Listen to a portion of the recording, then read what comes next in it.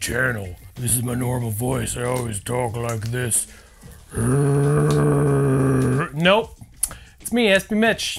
Who am I? It's not important. You can follow me on Twitter, and you can subscribe to the channel if you want to see more videos like this that are very focused.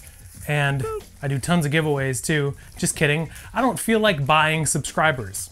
There we go. Hello, pals.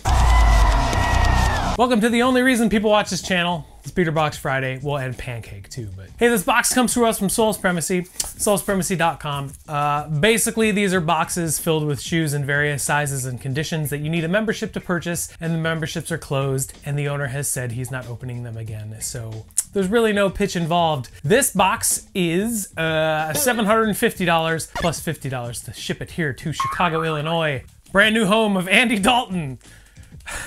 For a grand total of $800. Hey, Clarence. It's a counter. I'm not gonna explain what a counter does because there's enough mystery box videos to explain what a counter is, and I'm sure you know what it is. But stick around to the end because I show you how much the perceived market value of the box is versus how much I paid, because everyone is so interested in knowing how much money I make off these boxes. And rightfully so, because you guys have probably seen some bad boxes from other places, but Soul Supremacy boxes are always the best. So let's see what's in this puppy. Y'all, this used to be the best price range, but $875 boxes have been absolutely crushing it lately, so this box will still probably be good, but if the new trend shows us anything, is that the $875 box is the best there is right now. There's a black box Nike SB right on top. Awesome. Cool, I'm definitely down with that. It's a blazer, so I'm gonna hold on to it for later. No, I'm gonna probably open it quicker, but there are some loose pairs. So there is a foam posit. It looks like a sort of bigger size, probably like a 10 or an 11. Yeah, it's a size 11. These are the Gone Fishing foam posits. These are worn. There's a lot of outsole discoloration, a lot of drag. Wow, that's really bad. So these are gonna be beaters for sure, but they do say Gone Fishing on the insole, which is kind of cool. It's got this little bony boy on the back here.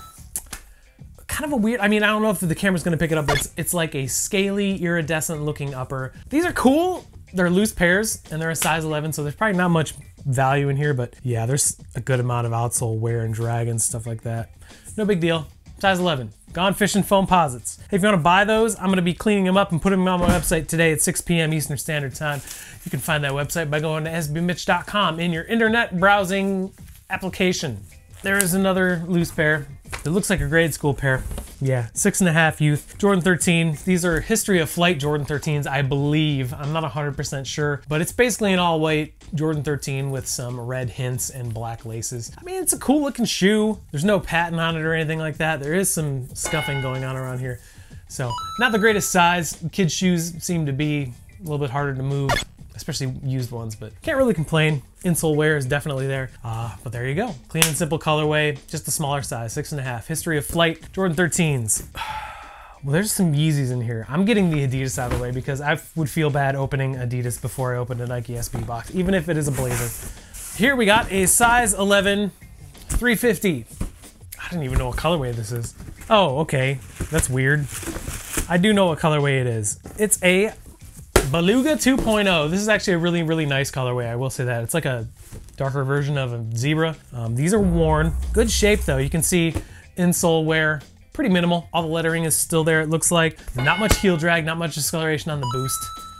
Just a cool looking pair. I mean, this is one of the Yeezys. This is one of the 350s that did okay value-wise long term. I've said on my channel many, many times I really don't like getting Adidas because the value seems to steadily go downward, but these actually are one of the few colorways that have maintained as far as I know, and it's a good size too, a little bit bigger, size 11, Beluga 2.0. Let's do this one. I'll skip this and do an Adidas later. Size 11 Jordan Delta. So these are actually kind of cool. It's Vachetta Tan. Yeah, it says Vachetta Tan on the colorway on the box, but it's a dead stock pair. It's a size 11. Can't really complain about that. I mean, it's not a bad color at all. It's got a React outsole, which is very cool, so it's super comfortable, I'm sure. I don't know if this is considered a performance basketball or just like a cross trainer or something like that, because I don't pay attention to stuff like that. But this is a really kind of nice colorway. It's not something I'd wear. I doubt the resale value is gonna be very high. Retail is 130. Cool looking colorway. There you go, size 11, Jordan Delta in a Vachetta Tan colorway. There's another weird Nike box. It's a size 12. This might be one of the recycled ones. I forget what they're called. Oh no, it's a pair of the Craters. All right, pretty sure these are worn. Yeah, I'm pretty sure these are worn. It's a pair of the Crater Air Jordan 1. They do have Zoom. It's a Zoom Air insole, I would assume, or maybe it's in the outsole. I don't really know much about the tech of these, but it is kind of like a repurposed, like recycled Jordan. I mean, the outsole is just kind of wild. It's made up from shredded up bits of other insoles, but there's not really any signs of wear. I'm gonna go with my gut and say these are worn, but if they are worn, man, they are lightly worn. So size 12, good size too. Crater Jordan 1s. Interesting, I haven't seen those before. Size 10.5, Fear of God moccasin. As you guys know, Jerry Lorenzo went to Adidas because I'm sure they backed the Brinks truck up for him. These are worn, but this is the black colorway of the moccasin. It's just a very simple strap, no laces kind of thing. It does have this like drawstring on the back. They're not super dirty or anything like that. This is simplicity at its finest, and I use the word finest without knowing what it means apparently. I don't know if the value on these shot up or anything because Jerry Lorenzo did leave Nike, but you can really leave Nike, he just joined Adidas. 10.5, Fear of God moccasin. Interesting. Two more in here. I'm definitely saving the Blazer SB for last, I guess. Got a size 14. Oof. 500.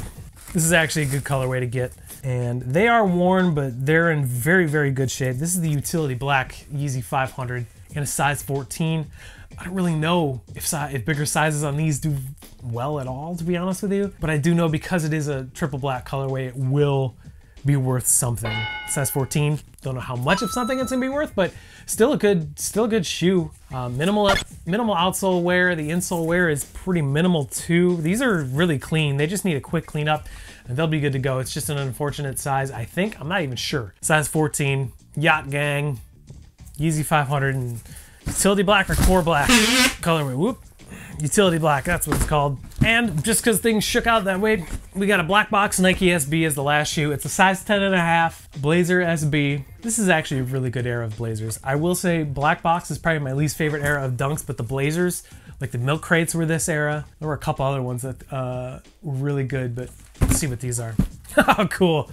So these are worn, but they're really good shape actually. There's very little heel drag. So this is the Todd Jordan Blazer SB. It's got this like wool upper and it's all plaid. The insole, I think it's like wood grain or something like that. It is a Zoom Air insole, you can see. Yeah, but it's like Nike SB wood grain on it. Yeah, interesting colorway. Looks like there are secondary laces in here too, which is very cool. I don't know how I feel about wool skating shoes. They might be a little bit more durable, but Blazers are great. Blazers and Bruins are probably, in my opinion, the best two Nike skateboarding shoes in terms of performance for skating. There are very many other brands out there that are way better that aren't Nike, but can't really complain. Interesting shoe. Canvas swoosh, suede on the heel tab. Yeah, this is a really cool shoe. Huh, I haven't seen these in years. I've actually never seen them in hand. I've seen them at like stores and stuff like that way back in the day, but here's your last shoe out, 10.5, Todd Jordan, Blazer SB, very cool. That's a $750 Soul Supremacy beater box. This box isn't too bad. I'm trying to figure out the X factor of this box, but it doesn't look like there is one. Let's look at the numbers and see what this thing says.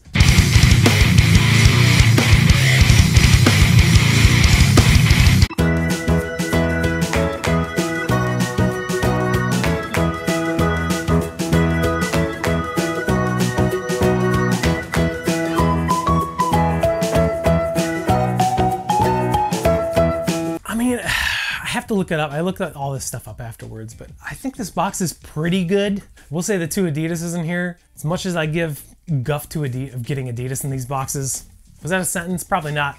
As much as I complain about getting Adidas in these boxes, those are actually two really good models to get because they're muted, simple colorways that aren't the normal Yeezy brown or beige that we're used to seeing. So pretty good box. I'm just kind of jazzed at those Todd Jordan SBs. I think those are pretty cool. Hey, if you want to buy any of these and they don't sell on Goat first, which is a very, very good possibility because this video probably doesn't release for 3 weeks from today. 2 weeks from today, actually.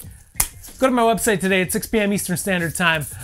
That website is sbmitch.com. They will be available for sale. Free shipping on orders over $250, and we ship to Canada now too, which is pretty cool. Yeah, check it out if you really want to. And also, before those shoes go on the website, I do clean them and disinfect them with the Resjuvenator family of products. If you want to save some money on your Resjuvenator order, use my code SBMitch10 at checkout and you will save 10% off your entire order, and they do have free shipping. So it's not like you're just saving on like a little bit of shipping, you're actually saving on the entire order, which makes a difference. So I use this stuff a lot and I think it's really good. I think you're even better too. Wait, no, I think you're really good too. Not in terms of being a cleaning supply or solution thing, but just as a human being, because you rule. Thanks for taking the time out of your day to watch this video. I appreciate it. We'll see you sometime soon for some kind of other video, because that's what a YouTube channel is for, I guess. Till then, take care of each other. Remember to keep sneakers fun, because they're supposed to be fun. Bye.